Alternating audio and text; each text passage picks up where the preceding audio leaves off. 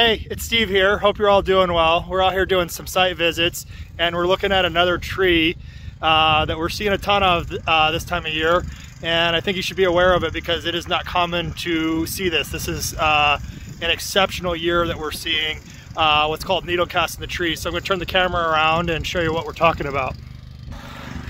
So you're primarily going to see needle cast in spruce trees. All sorts of spruce trees, small spruce, big spruce, Colorados, all of them.